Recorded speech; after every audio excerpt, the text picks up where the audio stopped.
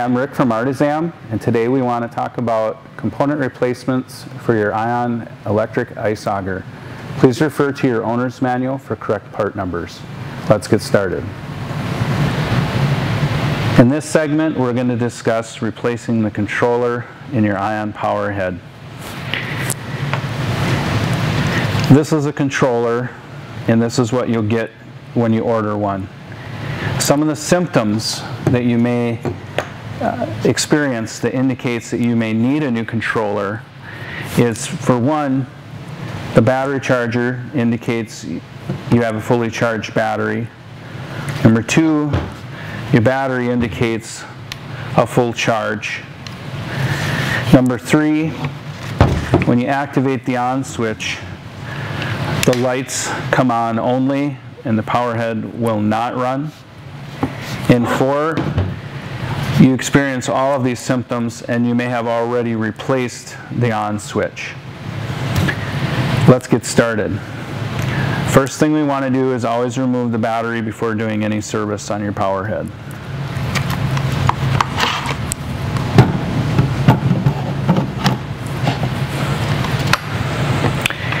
Next, we have to remove the on switch and the reverse switch in order to install the controller. So let's start with the on switch.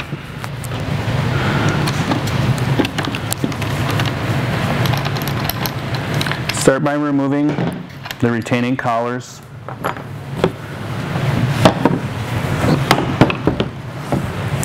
Next, using a T10 Torx driver, remove the two screws securing the switch housing.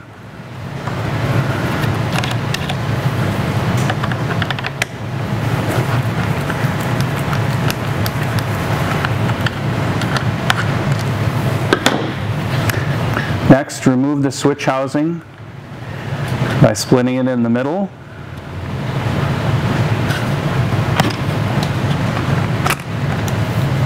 And removing one half at a time.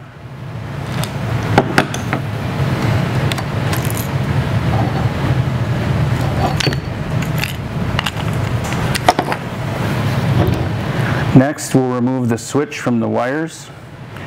Pull back the insulation from the ends of the wires. This will expose the terminal. Next, these are locking terminals, so depress the small locking tab while pulling on the wire.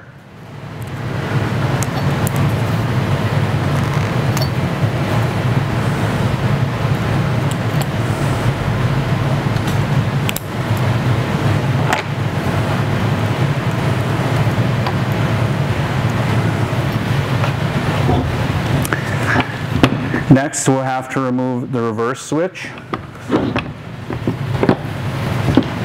Start with removing the retaining collar.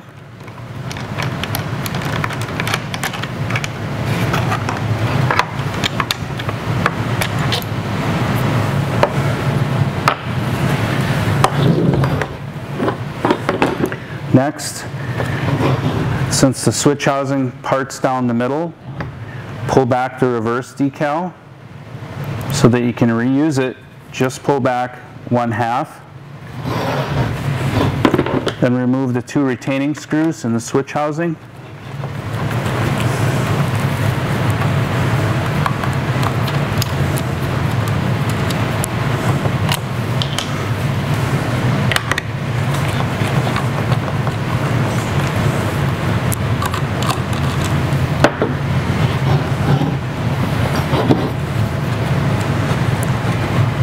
Then split the housing.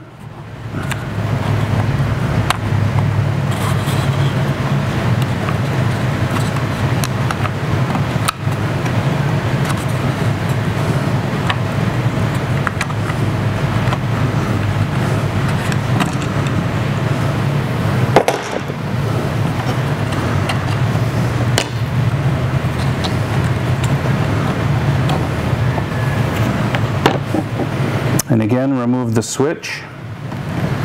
The same as the on switch, remove the insulation. Depress the small locking tab to unlock the terminal.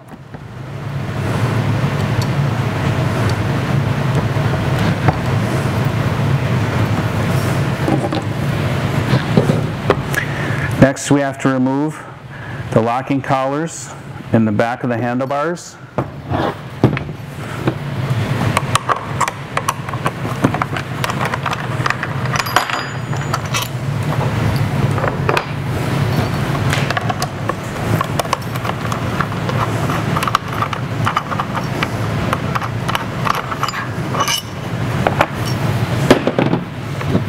Then we'll have to remove the back panel. To do this, we'll use a T10 Torx driver. Move the 2 retaining screws on the bottom of the cover.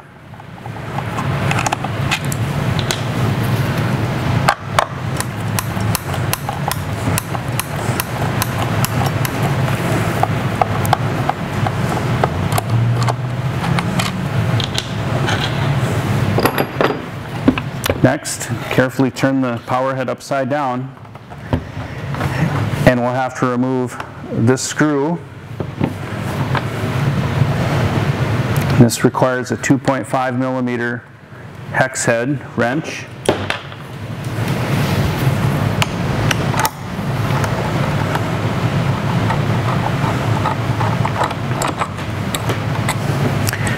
And it's sometimes easier to loosen the 4 remaining screws.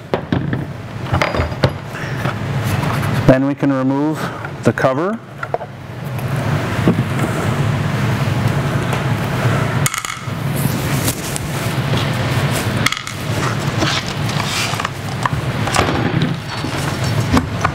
And there's our controller. The controller sits in the 2 recesses in the bottom of the housing. So to remove it, simply lift, clear the handlebars, and the controller will lift out of the housing.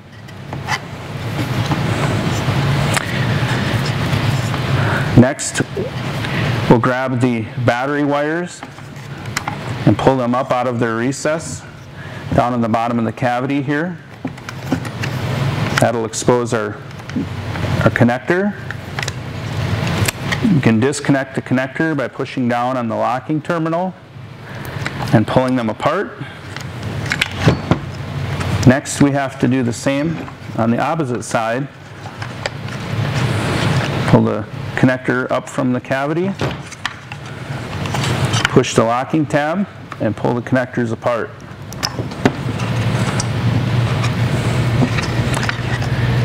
Now we have the wires to the on switch, which need to be pulled through the handlebar.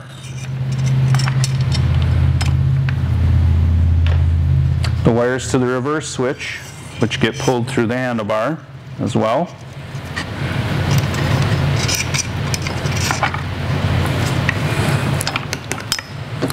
And now the only remaining connection is that with the LED light board. To remove the controller from the light board, you have to use a razor blade or a scissors. Carefully cut the back of the insulation loose, the shrink wrap tubing, to expose the connector at the board. You'll then want to use your razor blade and carefully scrape any residual sealant off of this connection.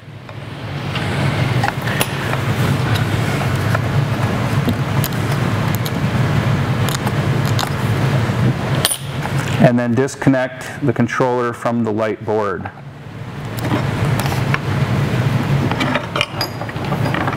There's your old controller.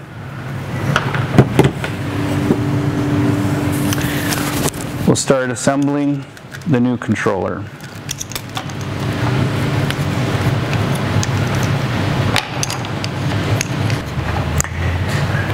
To replace the new controller, start by reassembling the connection onto the light board.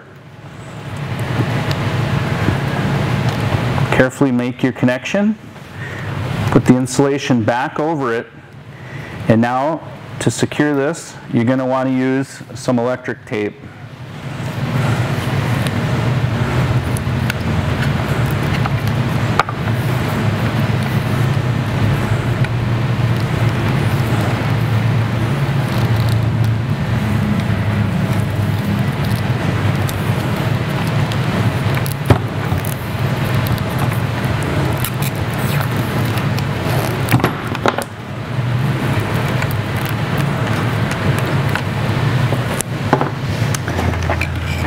Next, reconnect the controller to the motor by pushing the connectors together and checking that it snaps securely. This wire can now be reinstalled into the cavity within the housing.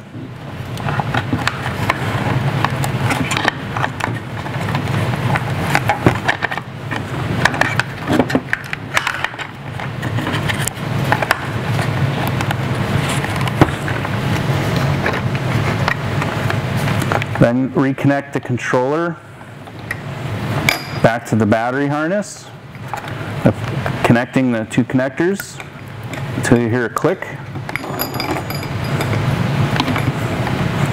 And reinstall the connector back into the cavity.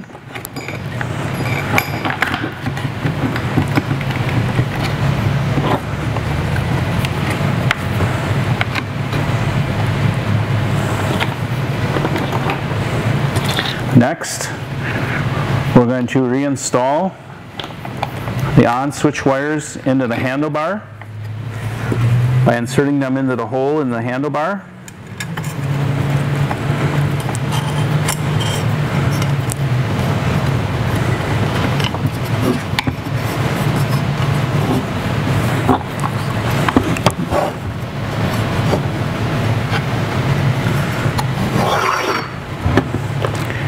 Next, we'll reinstall the reverse switch wires by installing them into the hole in the handlebar.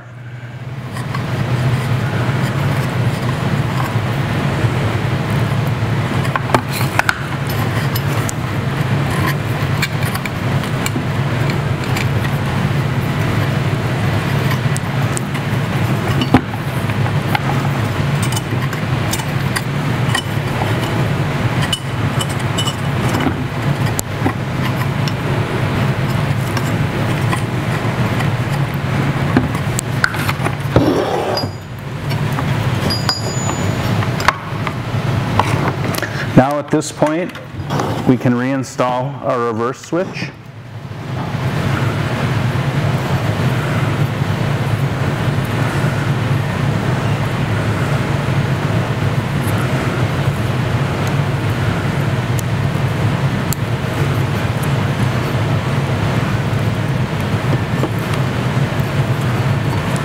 This will help to secure the wires into the handlebar.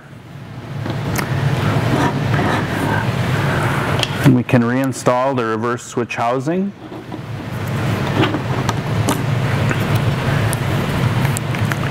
Install the two protrusions in the switch housing into the holes within the handlebar.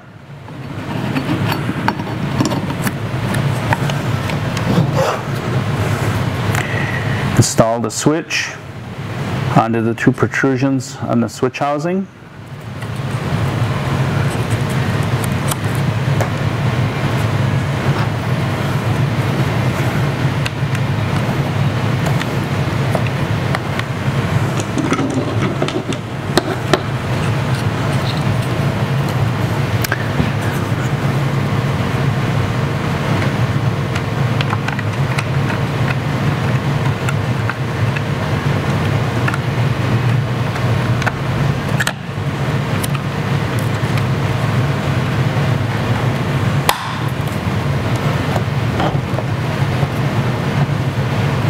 Assemble the two switch housing pieces together.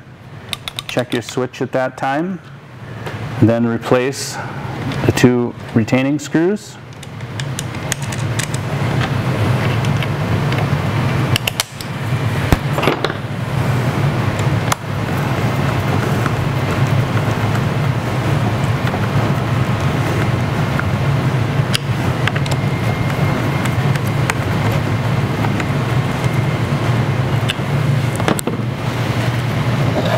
And reinstall the decal.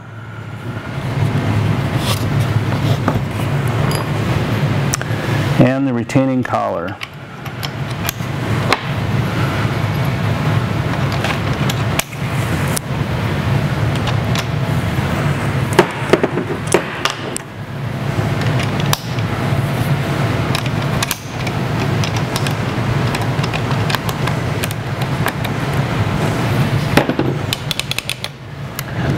Next, we'll replace the on switch.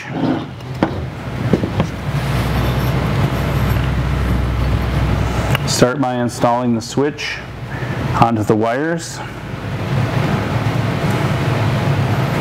making sure that the locking tab snaps.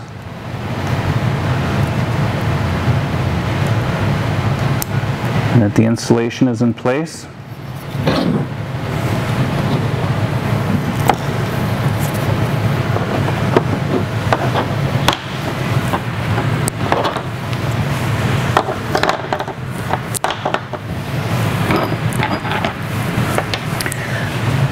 Next, install the switch housing into the handlebars by pushing the two tabs into the two holes in the handlebar.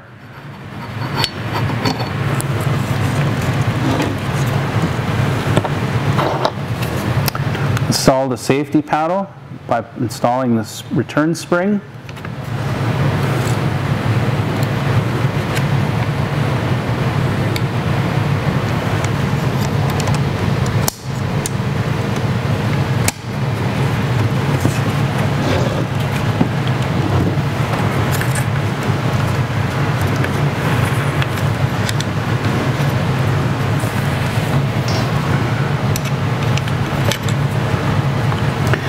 Next, install the switch into the switch housing by aligning the two holes with the protrusions in the housing.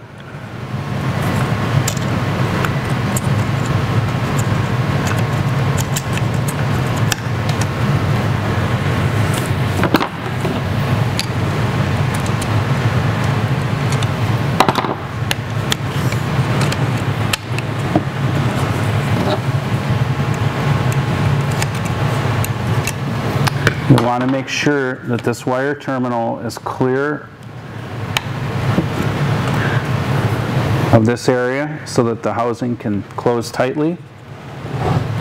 Next, install the trigger and the trigger return spring.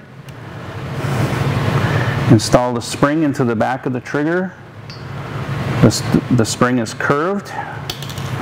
Install the spring so that it follows the contours of the trigger. Install it into the switch housing.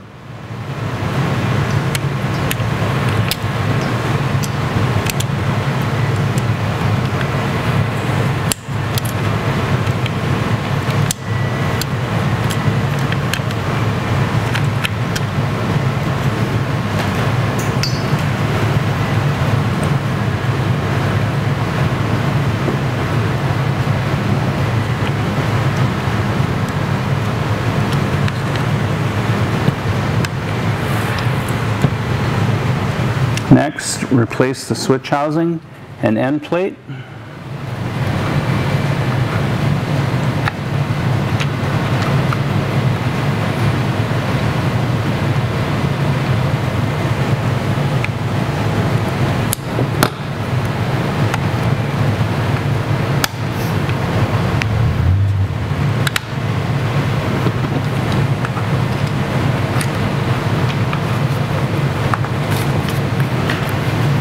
Check the operation of the switch, and then secure the retaining screws.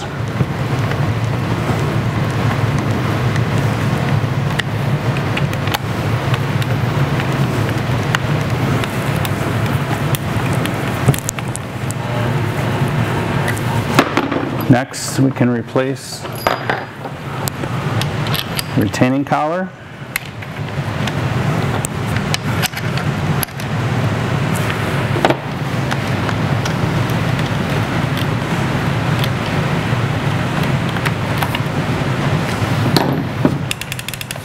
Now our on switch is replaced. To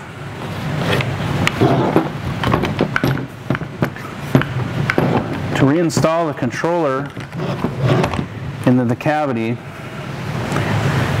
orientate it in such a way that the light board is at the bottom of the cavity and that the wires come off on the side where the on switch is located. like such. Rotate the housing so that it inserts into the recess, then the housing, and rotate it into position.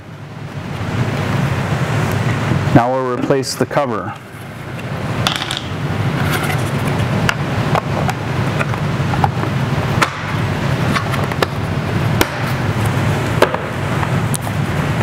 While holding it, reinstall the cover retaining screws and tighten.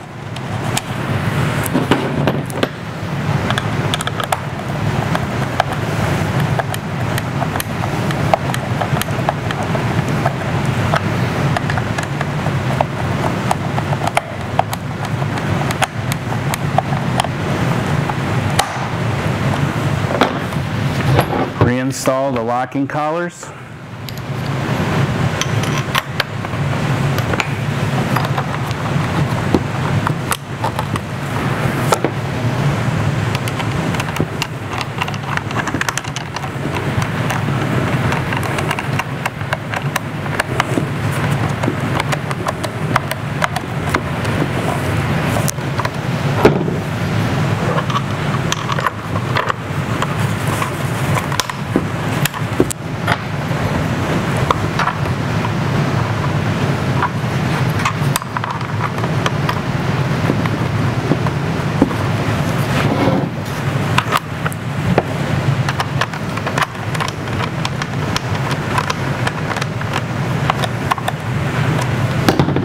And lastly, we need to secure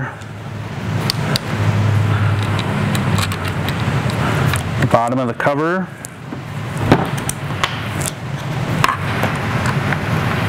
the last retaining screw,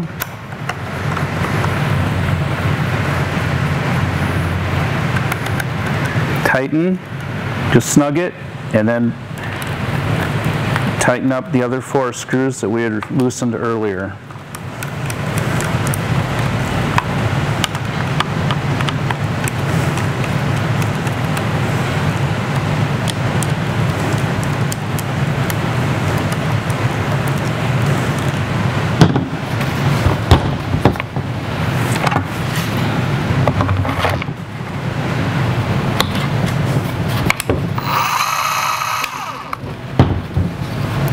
This concludes the segment on replacing the controller.